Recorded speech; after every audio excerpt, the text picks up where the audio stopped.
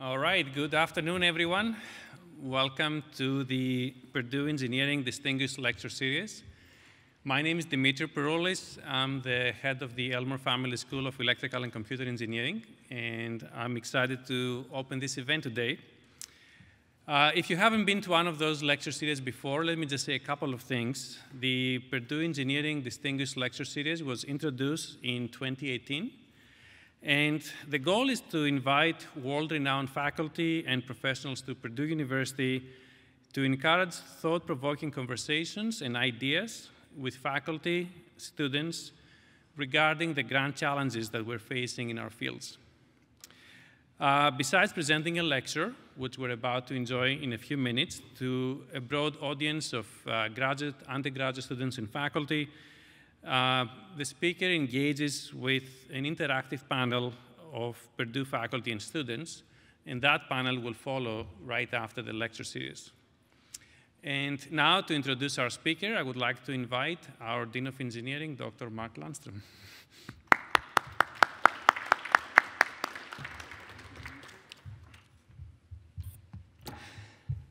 Well, hello, everyone, and welcome to today's Purdue Engineering Distinguished Lecture. So as Dimitri said, for the past 4 years, this series has brought leaders in academia and industry here to Purdue. And today we're very happy to welcome Professor Nancy Leveson, whose lecture, A Paradigm Change for Safety Engineering and Security, will set the stage for our panel discussion. Now, this word paradigm is interesting. You know, I think we hear it not infrequently these days, but I can remember the first time I encountered the word. I was an undergrad at a friend's house, and I spotted a book titled The Structure of Scientific Revolutions by a fellow named Thomas Kuhn, who I didn't know who he was. I don't know if he was famous at that time, but he certainly became famous later on. Was he famous at that? When he wrote that. Okay. I asked my friend if I could borrow the book. I took it home, and I read it straight through. It was fascinating. Kuhn defined a paradigm as an overarching conceptualization of science within which scientists operate. It provides the guiding principles that enable science. The paradigm serves as a taken-for-granted view of the basic accepted scientific propositions. And he discussed how scientific revolutions are a paradigm shift. So problems in the current paradigm crop up. They don't appear to have solutions. No one worries. They just assume that we're just not clever enough to solve the problem. We'll figure out how to do it. It's only after years and years of the best minds in the field being unable to explain the new data or to solve the problem within the current paradigm that you begin to think that maybe a new paradigm is needed. And even then, you're very careful not to switch to a new paradigm because the new paradigm must explain everything the old paradigm explained, plus the new data or problems that can't be explained within the old paradigm. So when we talk about changing a paradigm, we're talking about something very significant, and that's what Professor Leveson is discussing today. So I'm looking forward to her talk. Professor Nancy Leveson is the Jerome C. Hunsaker Professor of Aeronautics and Astronautics at MIT. Professor Leveson conducts research on all aspects of system safety, including modeling and analysis, design, operations, management, and human factors, and in the larger arena of systems engineering as well. Her techniques are used in a wide variety of safety-critical industries, including aerospace, transportation, chemical plants, nuclear power, healthcare, and many others.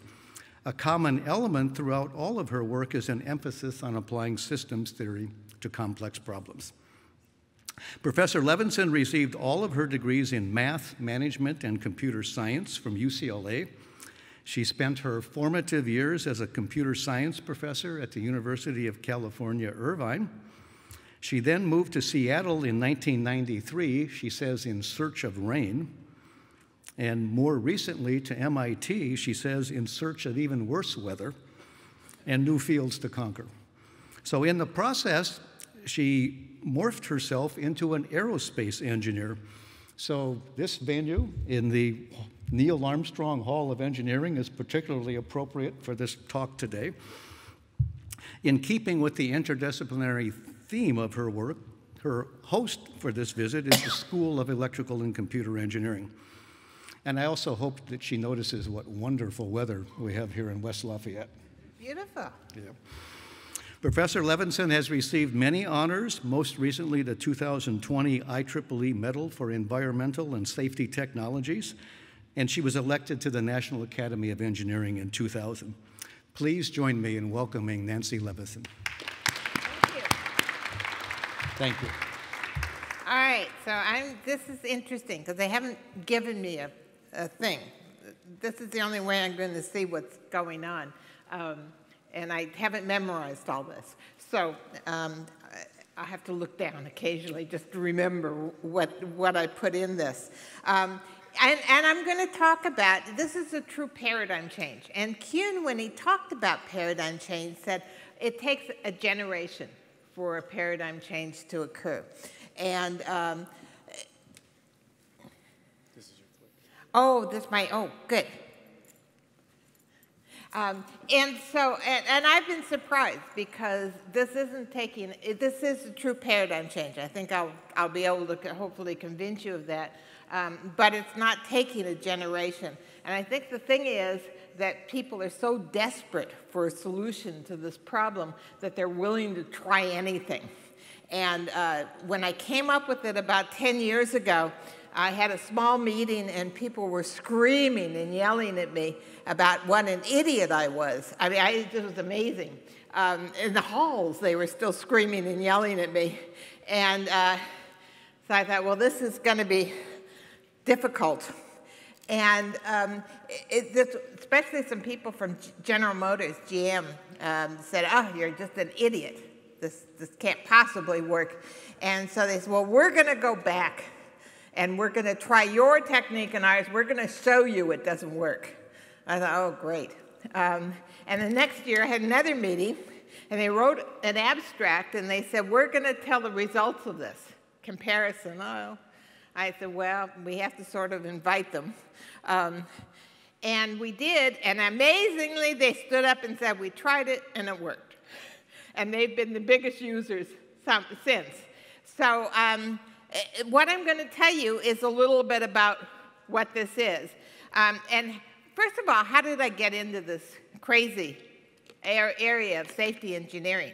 I bet there's no course here at Purdue called safety engineering. And there isn't anywhere. And it turned out I had just gotten my PhD at the University of UCLA, and I went to my first faculty position at UC Irvine, and it was a week. My dissertation had been plagiarized. I couldn't publish it. I was bored with the topic anyway. And I got a call from someone in a local aerospace company, and they said, well, we have this problem. We're building this torpedo. And they said, we're not so concerned it misses the other guy, but we're concerned it turns around 180 degrees and hits us. And we got 15 computers on this thing. It's 1980. And we'd never had built anything with that many computers on it. At that time, this was pretty new. And we're really nervous about this. So we're looking for someone who knows something about software safety. And I said, well, it sounds like software reliability to me, but I don't do that. I do formal methods, and I do beautiful math. And I don't know anything about a torpedo. Never seen a torpedo. And they said, well, we've got some money. So I said, well, let me put Professor Leveson on the phone. She's the software safety expert. I didn't really fool them. They knew I knew nothing about software safety. But they told me they called everyone else in the area and couldn't find anybody else who would even talk to them. So they said, well, we'll try it. And I didn't help them very much. But they taught me a lot about system safety engineering. And these were people who had been on the early ballistic missile systems and early warning systems in the 1950s. And they were really good engineers. And so I learned a lot, but I don't think I helped them much. And this is actually a picture of that torpedo. And they called me after a year, and they said, well, are you interested in what happened? I said, well, sure. They said, well, we went out and tested this torpedo, and it comes out of a, oops, that's not what I wanted to do. Where's the,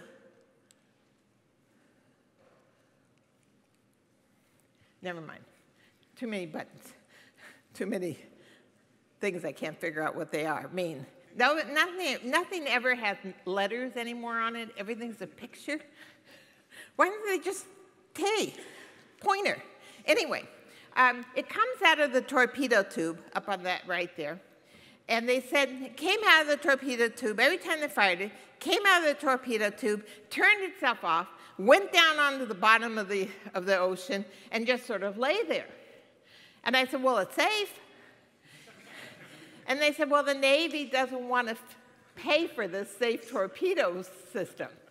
So I said, well, what did you do about it? And I was out of there by then. And they said, well, one by one, we took off the safety devices until we got it reliable enough and safe enough, and the Navy was willing to pay for it. And I thought, well, that's, long-term doesn't seem like a great solution. Build something and then take things off. There's got to be a better solution. And I'll spend 6 months on this problem, and then I'll go back to my beautiful math, and I'll solve it for them. And it's now been 42 years now, but I have the solution. So what I'm going to do is tell you about what I think the solution is. But it took me a while, because the first thing I did was try and do all the things that people were doing then and just extend them to computers and software, and it didn't work. So I tried that for 20 years and gave up and said, we have to do something new. So I'm going to, unlike most academic speakers, I'm going to end with the conclusions. In industry, they call this bottom line up front, or bluff. And so here's the conclusions and what I'm going to talk about, and then I'm going to fill in the details. The first is that complexity is reaching a new level, a tipping point in engineering. As you all know, we're making things more and more complex. The old safety approaches are becoming less effective, and new causes of accidents. We aren't even having the same cause of the accidents, especially those related to the use of software and the use of autonomy. The traditional analysis methods, which everybody's been taught and used, don't provide the information necessary to prevent these accidents and these losses. So I believe, and came to the conclusion finally, we needed a paradigm change from the old approach, because it just I just didn't believe it was going to extend. And what is the change? Well, it's a change in focus from increasing component reliability, which we're all taught, to enforcing safe constraint behavior, or enforcing constraints on system behavior. What is that bias? It allows us to create totally new kinds of analysis methods, and I'll talk about some of them, that allow us to do things we just couldn't do. They're more powerful, they're more inclusive and effective, they're orders of magnitude less expensive, which surprised me, because if it's more powerful, it has to be more expensive, I assumed. Turns out it doesn't. Works on extremely complex systems. These techniques now that in this approach I'm going to talk to you about, is now being used on the most complex systems being built today, mostly military systems. And ballistic missile defense systems, early warning systems, defense systems of various kinds, and it's working like a charm. And it helps you design safety, security, and other properties into the system from the beginning. The problem in industry is that people start building systems, and they get them to the test stage, and they find out they've got a problem. And then they have to change something. astoundingly expensive. It can be 1,000 times more expensive to fix something when you find it at test than when than at the very beginning, which costs nothing to do it right. So we just can't afford this. This is why all these systems you hear about are, 100 times, 1,000 times over budget, 20 years late. The Webb telescope, which is doing wonderful things, was astoundingly late, all because of software program problems. And you don't want to hear about the budget. That was all our money. And so we can design these things from the very beginning, which costs them nothing. And does it work? Well, we've now had probably at least 1,000 empirical and controlled studies. Controlled or careful experiments. Empirical, what I mean is industry has a system. They'll make a shadow project. They'll do it their normal way, then they'll do it using our tools, and then compare the results. It's not controlled in any way, but every single one of them has shown that this is better.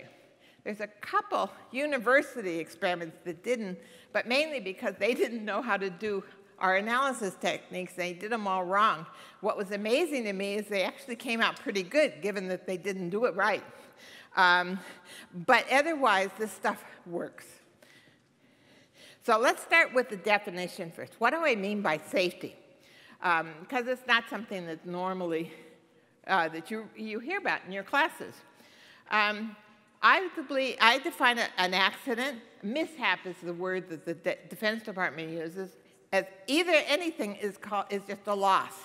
It's any undesired and unplanned event that results in some kind of loss that someone cares about. It could be loss of human life or injury, as you expect. Property damage, you expect that. Could be environmental pollution. Could be mission loss. It could be loss of protected information, security. It could be a negative business impact even. Any kind of thing that you want to avoid, you can use this on. And I didn't say anything about whether it was intentional or unintentional. So it includes security, although security hasn't used as much. I'll talk to you a little bit about that later. And so let's look at the history here. On the very first, there's a timeline there, and it goes back to 1850. I can find journal papers and mechanical engineering journals on safety and design for safety that long ago. It really has actually a long history. But in the 1800s, mostly they were concerned with designing guards on equipment, protecting against certain kinds of behaviors.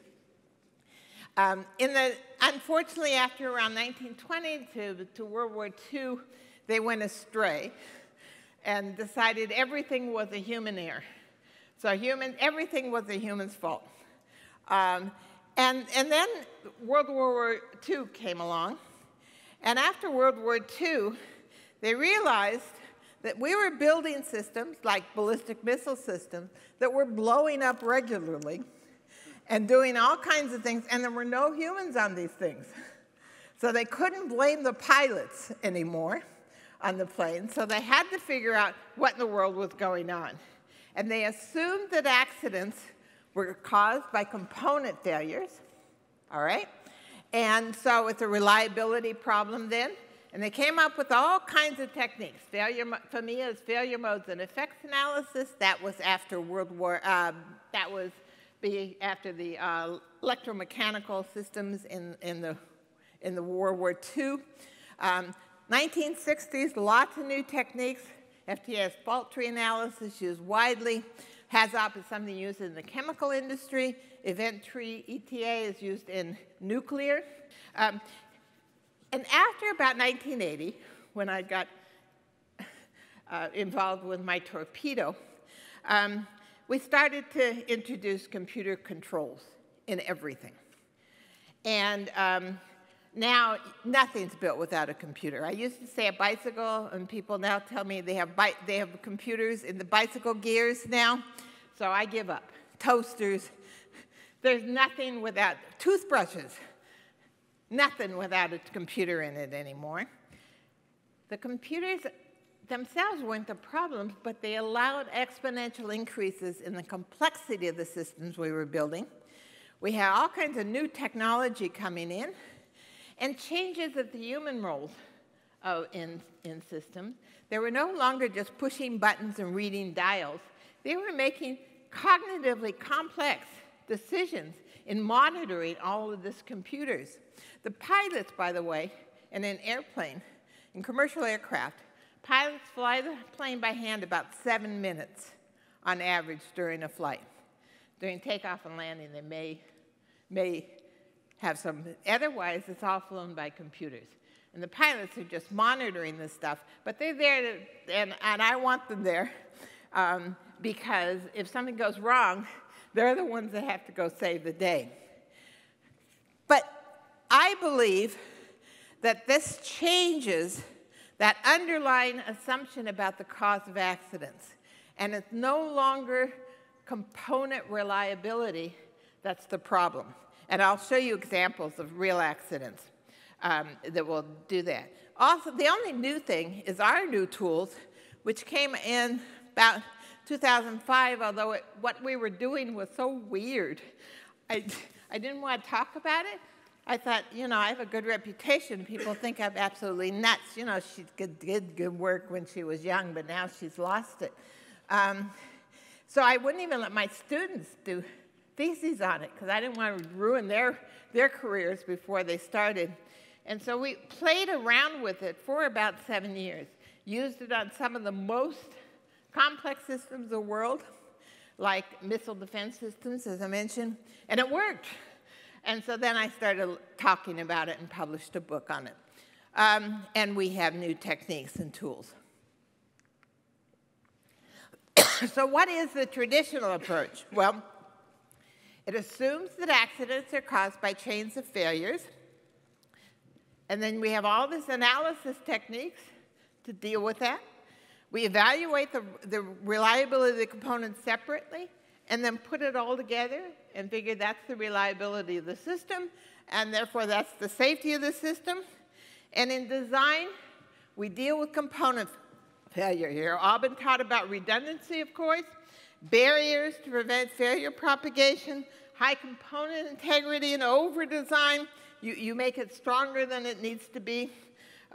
Fail-safe design. For humans, we give them operational procedures, checklists, training, and so on. And I contend that this doesn't work anymore. And so let's look at some examples. If the problem is, remember, the assumption is that accidents are caused by component failure. This is a real accident, and this is all I can tell you about it. It was some Navy aircraft, and they were just moving some missiles from one location, Air Force base, to another, actually naval base, I guess, to another naval base. And what they do to move them is they just put them up on the wings of the plane like they would normally do if they were in combat, and then move them that way. Well, someone decided the pilots shouldn't just be sitting there all the time. And so they said, well, why don't we have them test the aim and fire software? And so he was told to aim at the aircraft in front of him and fire a dummy missile at it, which he did. Did not make a mistake. But nobody knew that this was so-called smart software. And it was built to, in case there wasn't a good shot at the target, it was built to move to another missile on the wing and shoot that missile, release that missile. And it turned out there was an antenna underneath the aircraft, which was between the dummy missile and the target. So it switched to the next, and fired a live missile at the guy in front. Now, the first thing I want you to think about, what failed? Yeah? technically there wasn't any failure in the sense because the computer did what it told. I guess the failure is that there was a live missile loaded in the first place. Yeah, there was a system design problem, a system engineering problem. Absolutely. But the things are getting so complex, and they're so big, and the groups that are creating these things are so large. On the F-35, the software had 8,000 engineers, 4,000 software engineers. And not only were there 4,000 software engineers, but they're located in every state in the country. Why? Because that's where you get congressional funding. You make sure your senator knows that money is coming into the state, and so they keep funding the project. So now we've got 4,000 people and 8,000 altogether with the system engineers, all spread out across the country, all with different companies. You can see how this could happen. But you're right, it's a system engineering problem. Good answer. All right, but just making that software better, getting software errors out wouldn't have helped. Making sure the requirements were right wouldn't have helped. The requirements were right. They just didn't fit in with everyone's conception of what the requirements, software requirements should do. And it was a good idea to do it. Of course, the guy in front, now, when this missile's coming at him, all the alarms in his cockpit are going off because we can detect all that. Somebody's electronically shooting at us. And so he took evasive action. But you can imagine, what he's thinking. I just went out with the guy for beers last night,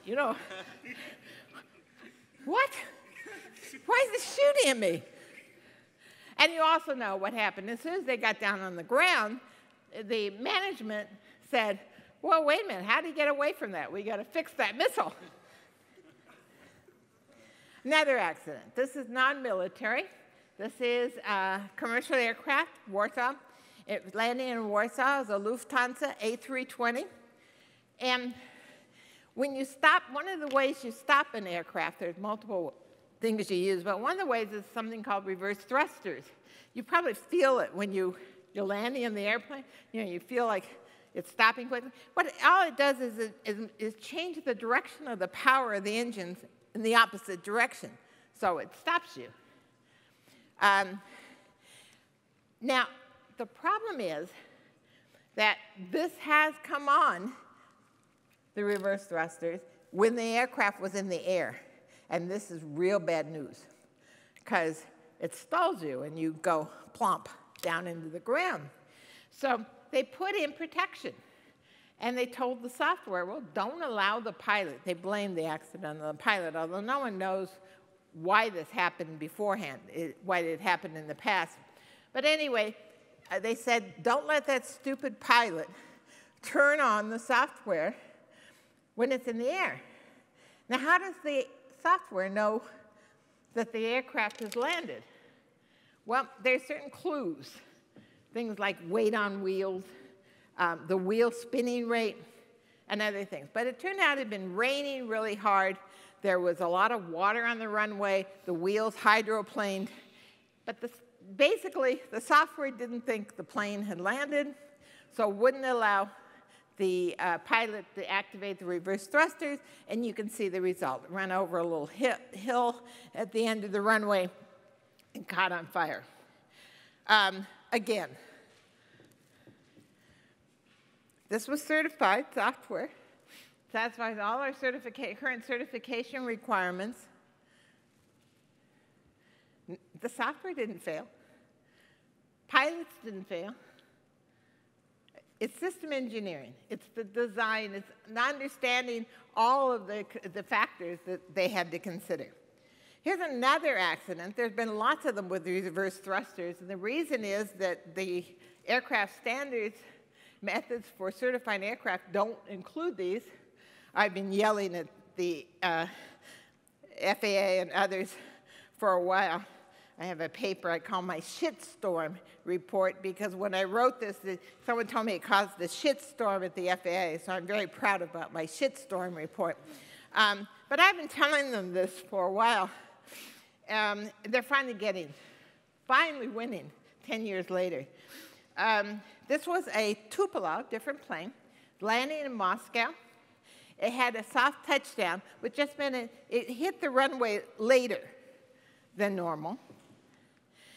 And there was a crosswind, so the aircraft, the software didn't think it had landed, wouldn't allow the pilots to activate the reverse thrusters. Now that looks like the same accident, except there was something a little different here.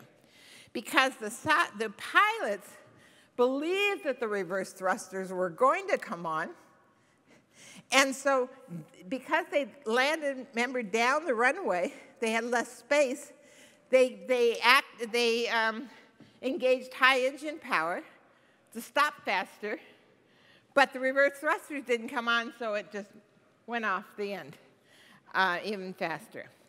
And in fact, in complex systems, human and technical considerations can't be isolated. But that's what we do. Human factors engineers tend to look at the screen out. Hardware and software engineers look at the screen in. The interfaces, the screen design, or the controls design of various kinds. But nobody is looking at the integrated system as a whole. And our problems now aren't in the screens. Our problems, for example, we have things like modes confusion. The software so confuses the pilot to think it's in a different mode than it really is.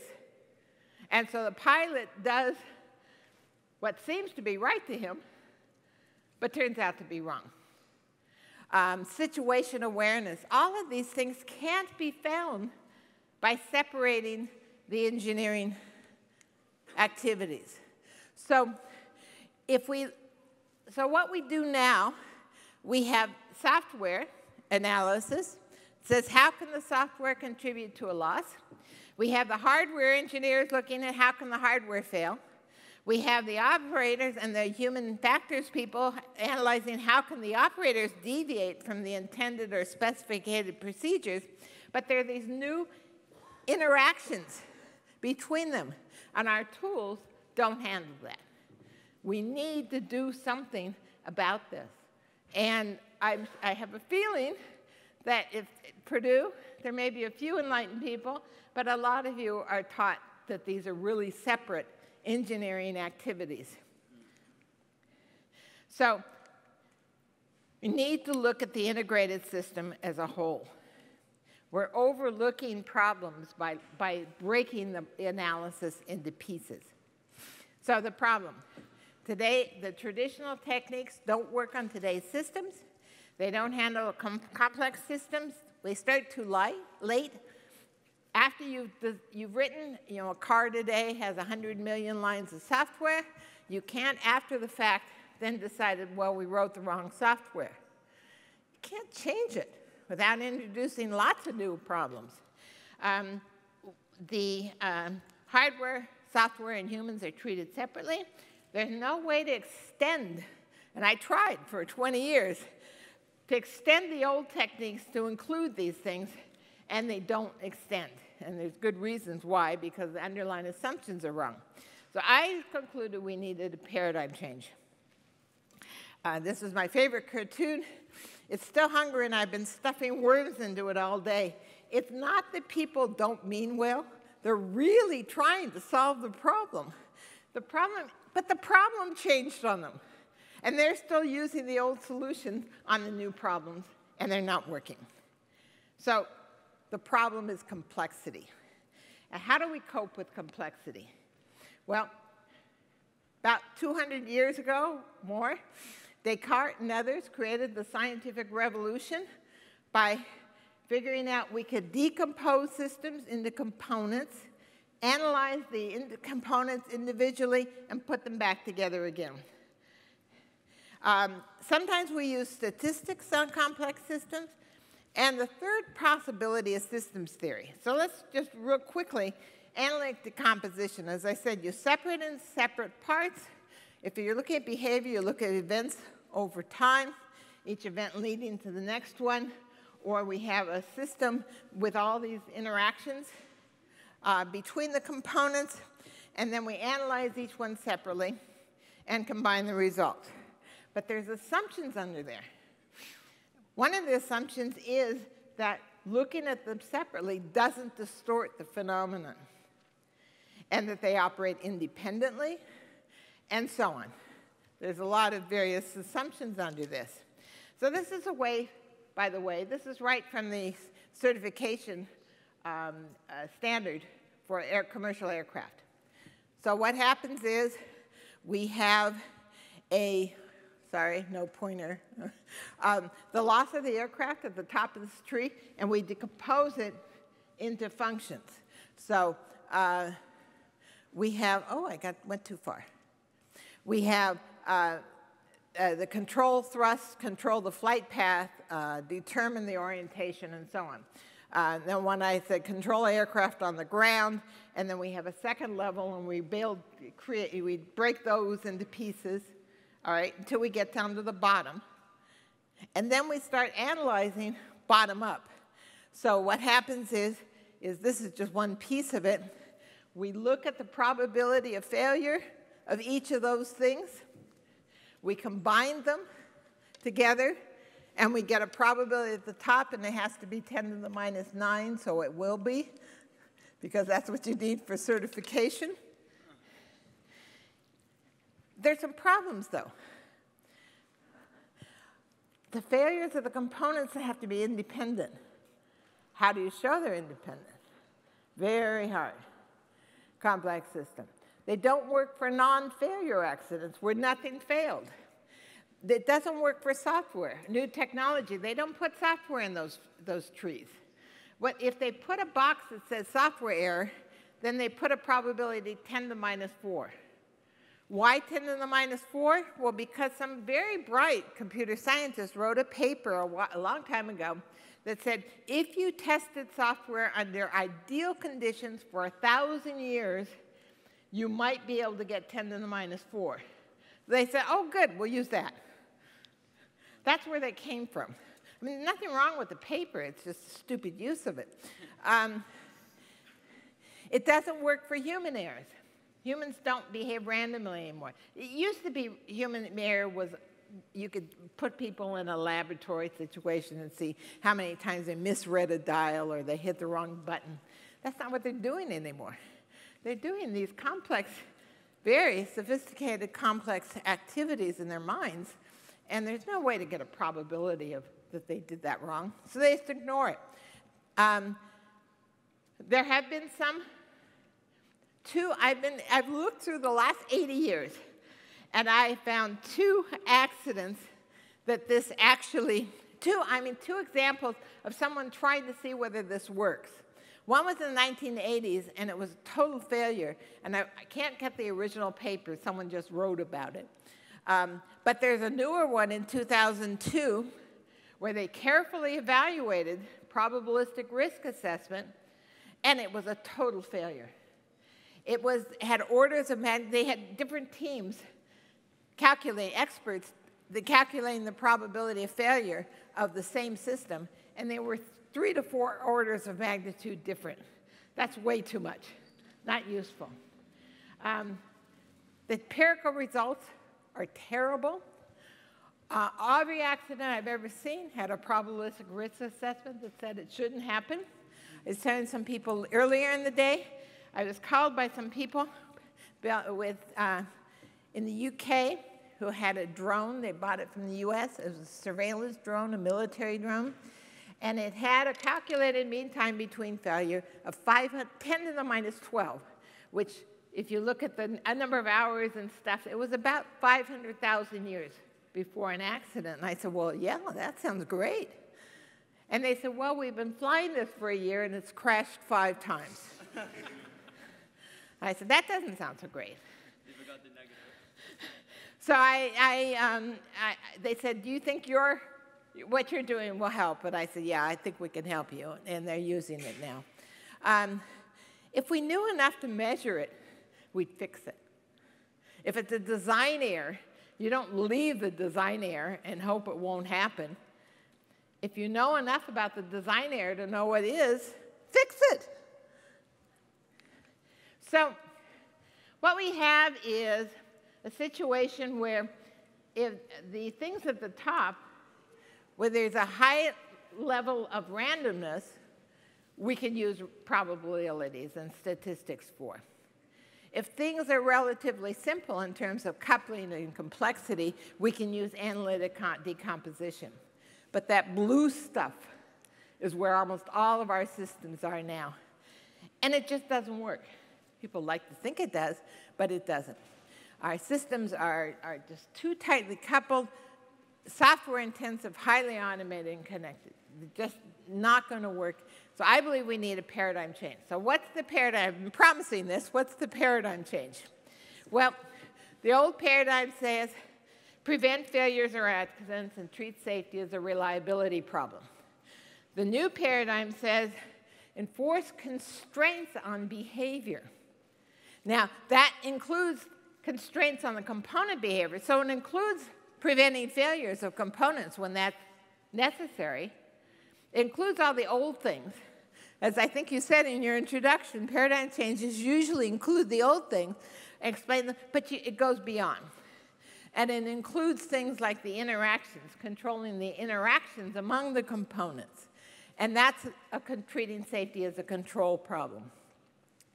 And it's based on something called system theory. I didn't create systems theory. System theory comes in the 1940s, 1950s. It's been adopted in a lot, widely in biology and in other fields. Not so much in engineering, although I'm not sure why. It should have been.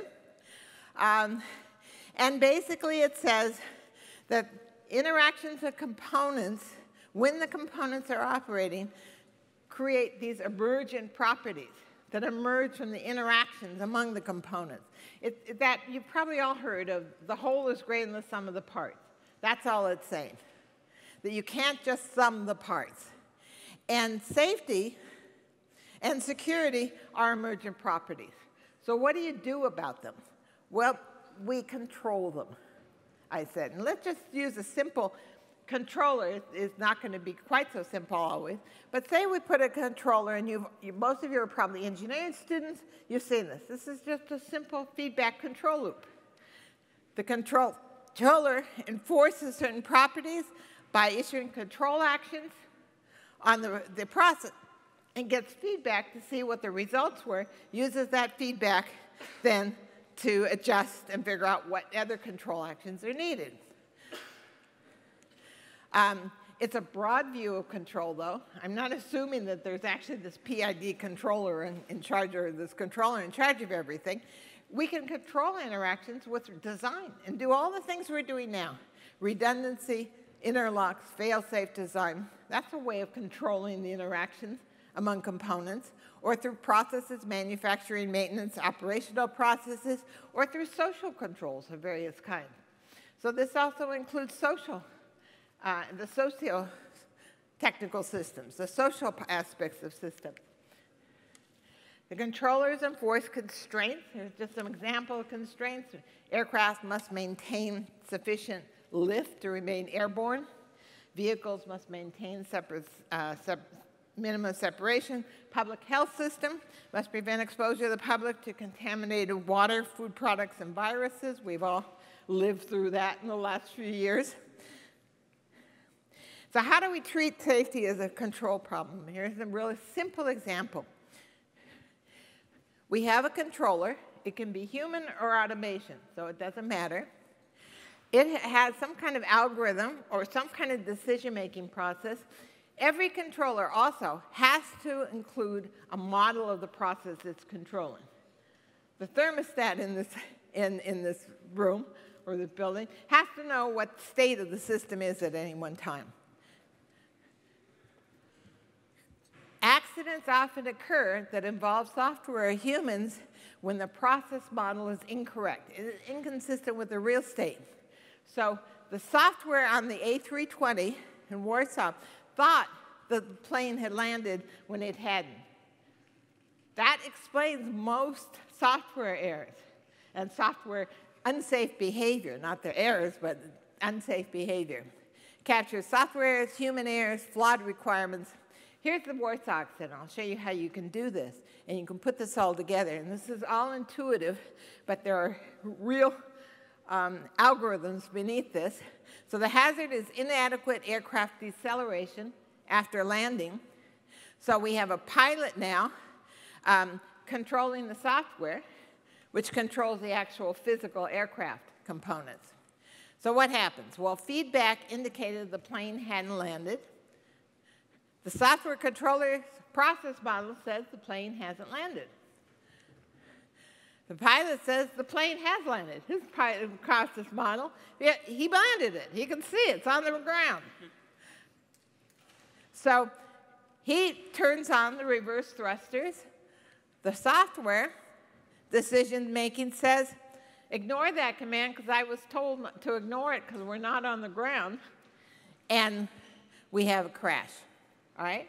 Now, what about the one in Moscow, which was a little different? We had some humans' behavior was more involved here. But the same things. But in addition, the pilot said the reverse thrusters are going to come on because they always come on. It's a short runway. I need more power to stop. So I'm also going to issue and engage high power on my engine. The software says, well, I'm going to ignore the reverse thruster command, but nobody told me to ignore the engage power command. Now, I realize this is just an intuitive thing. We have tools, careful tools, step-by-step tools that would work through all these scenarios so you can identify them. And lots of math underneath, because it's not considered academically respectable unless there's a lot of math underneath. But just teaching you the math isn't going to really help you understand this first. You do that later. All right, but there is math underneath it, the whole formal foundation. What about cybersecurity? I haven't mentioned that. Lots of interest in cybersecurity in universities.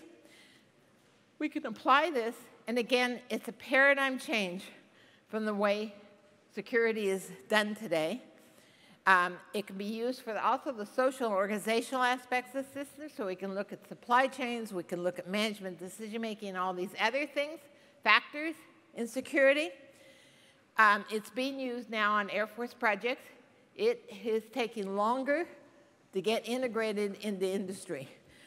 It's just harder to do, change the world with this. But they will, because what we're doing now doesn't work. People break into everything. I mean, the Chinese know more about me than my mother, because they've stolen all my security information off of DoD computers, which are supposedly have the highest security in the world. Don't have time to tell you how this works, but we applied SDPA, that's our analysis method, to one DoD program before the SolarWinds attack. Most of you who are in security know about SolarWinds. One of the only programs that wasn't affected by SolarWinds was the one we applied the SDPA to. And if you look at there, the top is program office, then program buyer, vendor, all the way down to operating system and the software and all the stuff. You can look at every level of this. The blue there and the orange are the vulnerabilities that SDPA found. The blue ones are the ones that were later exploited by SolarWinds. The orange ones are additional things we found which weren't used by SolarWinds attack. And as I said, it was unable to get into this program. So what can you do with this? We have an underlying formal model of accident causality, which I call STAMP. It's not a tool. It's a formal model of why accidents are caused. On that, we built all kinds of tools, accident analysis, hazard analysis, security analysis, all kinds of things, identifying leading indicators of increasing risk. You can use those and put them together. What are we doing now? Because that stuff's all being used. We're doing a lot more on top-down concept development, creating requirements, architecture, and design using this technique. So you build safety in from the very beginning. We're trying to convince people they should do this, build security in from the very beginning. You can come up with we're coming up with new approaches to risk assessment, extensions to new types of technologies such as machine learning, sophisticated teaming. Now people want to build systems where we have robots or drones and we have humans, and it's not like the humans are controlling the software. Now the humans and the robots are working as teams of things, maybe on this, operating on the same thing, or perhaps having to cooperate but in different activities. And that's just a problem we can't solve right now, and we will. It also is applicable to all kinds of emergent properties. Evaluations, as I said, we've had hundreds of evaluations. All of them show that it works better and is cheaper. Is it practical? It's being used a lot in just about every industry. We used to get about less than 100 people to my research group meetings every year. We now get between 2,000 and 3,000 from last year, 87 countries. All people are using this. New standards are being created. If you want more information, as I said, I couldn't teach you this, and I thought it would be better to stay at the higher level. But there's lots of information, all free. We have a website, lots of papers. We have a book. You can download the book free from MIT Press. There's a handbook on SCPA, which has been downloaded now over 200,000 times. It's been translated into Japanese, Chinese, and Korean. If you want it in a different language, CAST is the accident analysis method. That's also in Korean and Japanese. And the one advertisement I want in my last 60 seconds is I have a new book coming out. This one won't be for free. Sorry, I had to get the publisher was angry enough that I'm giving out free copies of his old book. It's an introduction to system safety engineering, because we aren't teaching this in universities. And I don't know why. It's been around 150 years. It's time. But there aren't classes, almost never classes. What happens is people get hired out of engineering schools, and they get assigned, you're in safety engineering. Go learn about it. And they have no training, no nothing.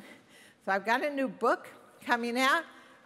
Historical perspectives, looks at risk, fundamental concepts, why accidents occur, the role of software in accidents, the role of humans in accidents, accident causality models, accident analysis, hazard analysis, all the old stuff too. It's not just the new stuff.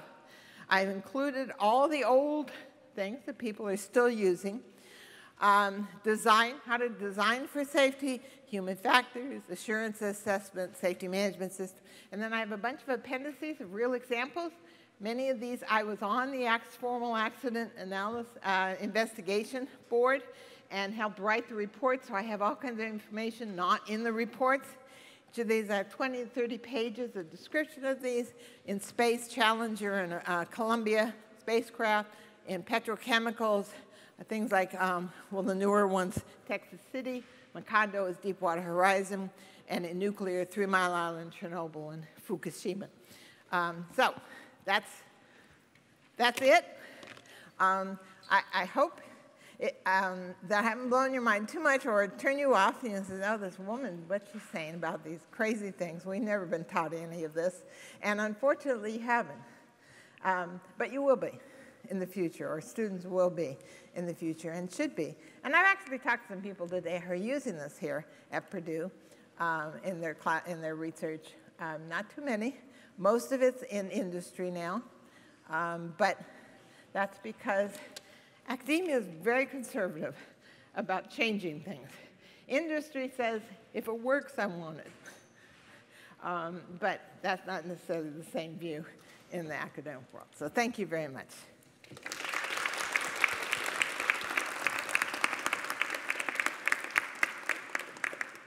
Thank you so much, Professor Leveson. That's an amazingly inspiring talk. Thank you.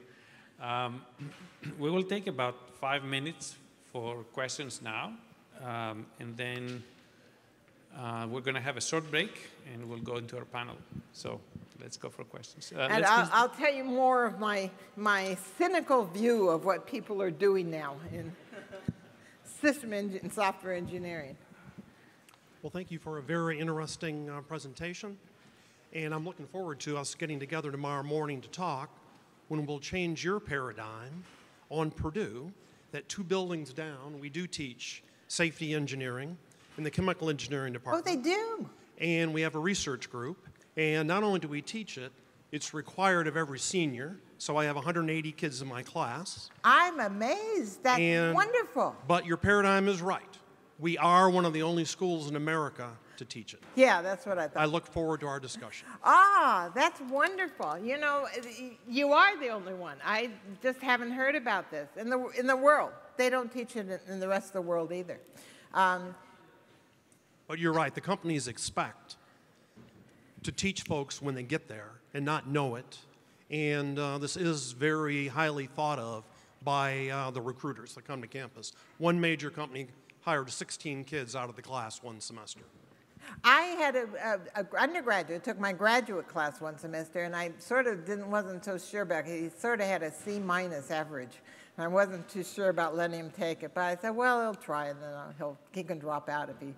And he got the highest offer that year of any of the graduating seniors, and I was amazed because his grades were not good, but. That's wonderful. I am so excited. I can't wait to talk to you about this. Go ahead, sir. Hello, thank you for the lecture. My name is Saad. I'm a sophomore in computer science and math. So going back to what you mentioned about the demerits of probabilistic risk assessment, it is used in financial markets and economics too. And in my opinion, it has mixed results. While it's been successful for quantitative research at hedge funds, we can't really say the same for global economics because we can remember at least one time where the economists at the Fed have said, I don't see a financial crisis occurring in our lifetimes. And yet millennials today, they're going through the 3rd once-in-a-lifetime financial crisis. So what are your thoughts on using this new approach for this use case? It's not exactly a system we can build, but I guess we could control it to an extent. So I sort of got most of that, but no, I'm getting old. I'm losing my hearing. Let me paraphrase and correct me if I'm wrong. I think it's related to applying systems and this type of paradigm in controlling the financial system. Yes, actually, there's a big group doing system dynamics in the Sloan Management School at MIT. And this is used in finance, it's being used in management, it's being used. Margaret Mead was really a systems theorist in anthropology. It's engineering that isn't. Biology is all now changed because it was actually started by a biologist, Van Bertalanffy, in the 1940s, 1950s. He gave it the name system theory. There were some people in computer science that came up with it. Norbert Wiener is one. They called it cybernetics, but it's no longer, that's sort of an old, outdated name. But it's used a lot, and it's time for us, for engineers, to do it because we are building fantastically complex systems, and we ignore the humans in them for the most part, and we ignore the social parts. If you look at the Boeing 737 MAX accident, this was not a technical accident. They were such stupid things that were done that it was all because of management decision making that forced them to make these stupid decisions. And so we've got to look beyond just engineering, the standard engineering. And I understand a lot of people aren't comfortable with that. We also need people looking in depth in the technical parts of systems too. But there's not enough looking a little broader at the system engineering aspects. Let me ask you a question, and unless there is another one, we'll break here. Let's say I'm a student I'm really inspired, which I am, by what you're presenting, and I want to work in this field. What technical or other background do I need to study before I can understand your books? Well, you need to get my new book, and I'll send you a free copy because it's still, until it's published. Until it's published, I can do that. Otherwise, then the publisher is going to scream at me. It's not going to be that expensive. I've been holding out for making it less expensive. You can start with that. You can start looking at our papers. We have papers on the use of these tools on every kind of system you can imagine. The students are all in different fields, so you can look at it in your field. Do I need to study control theory, computer science, aerospace engineering? All the control theory you need, you saw today. Excellent. You need to know what you all know what a feedback control loop. That's what we do. The underlying math is kind of, we do it because we want to make sure that the stuff's right and has a theoretical foundation, but it's not really necessary. Engineers don't know it and don't care about it and don't need to. People are just picking up and using these tools, mostly students. I get a lot of mail, but from students all over the world who say, I want to do a dissertation on this, but nobody at my university, no faculty know anything about it. Would you help me? And they aren't, nobody in my university is willing to learn about it. So you do have to find somebody who's willing to be open-minded, but it's not hard to teach yourself. There's nothing hard about this stuff. It's just different. It's a different way of thinking about the problem.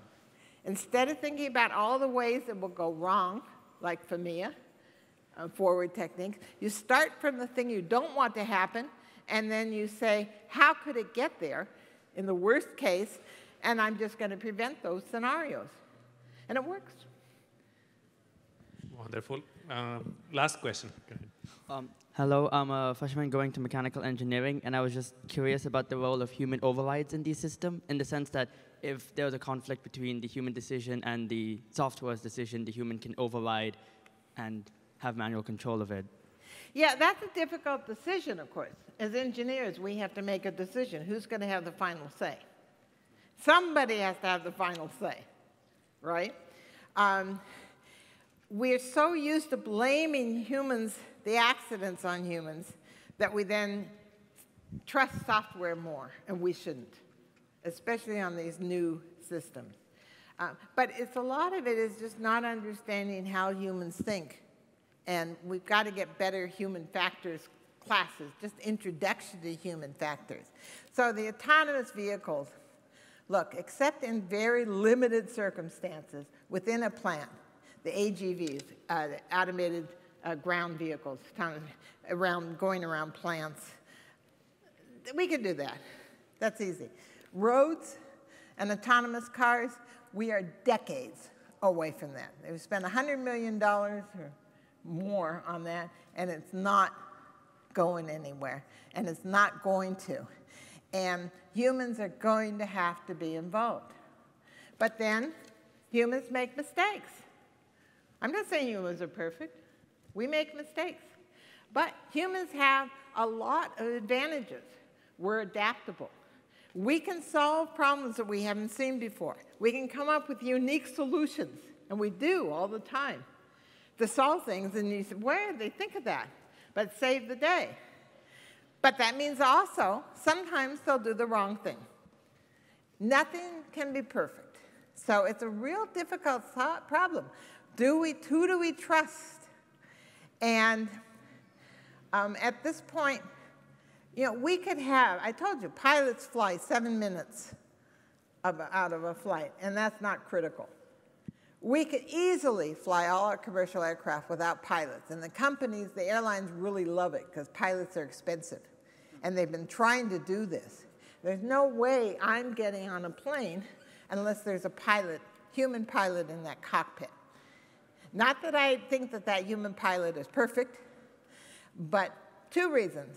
One, if something goes wrong, they may be able to figure out how to fix it, whereas the software isn't going to. this thing about intelligent software. Yeah, it's intelligent, like a 5-year-old. But I don't want a 5-year-old flying my plane. And I want someone up there who's going to go down with me. And knows they're going to go down with me. And they're not just sitting in some bungalow somewhere in some trailer like they do now with the drones, military drones, somewhere in Arizona, sitting there and watching this as if it's a video game. This is real. And I'm up there. Well, let's thank our distinguished lecturer once more.